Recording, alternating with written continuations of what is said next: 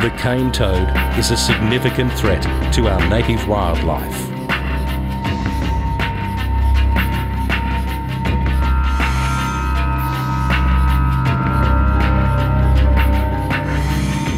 When ingested by one of its predators, the poisonous cane toad has the potential to kill. Crocodiles, snakes and goannas are all at risk from this feral species.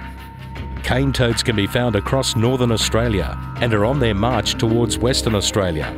They can survive in many different habitats, but must have water to breed. The cane toad's a prolific breeder when you compare them to native frogs. They can lay up to 35,000 eggs in one breed, and they can breed twice a year, so it's quite a significant amount of eggs in one sitting. The eggs are jet black in colour and they're laid in long, thin strands of jelly, and they're quite obvious in the pools of water as they'll bunch together. To kill these eggs, you just need to take them out of the water with a rake or a stick and then lay them in the sun, and this will kill them. Cane toads are toxic, so should be handled with care. The source of the toxins is the poison glands on the back of its neck. Use plastic shopping bags or gloves when collecting, and always wash your hands thoroughly when you are finished.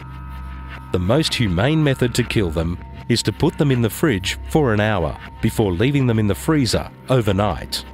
Managing the cane toad problem is essential for the protection of our native wildlife.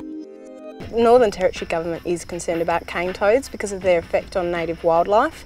The northern quoll is one species that particularly likes eating cane toads, and it will kill them, unfortunately. So the Northern Territory Government has been taking quolls out to some of the offshore islands where there aren't any cane toads, and we're hoping that this will help keep the population safe for the future. The Northern Territory Government also provides funding to community groups to help control the spread of cane toads.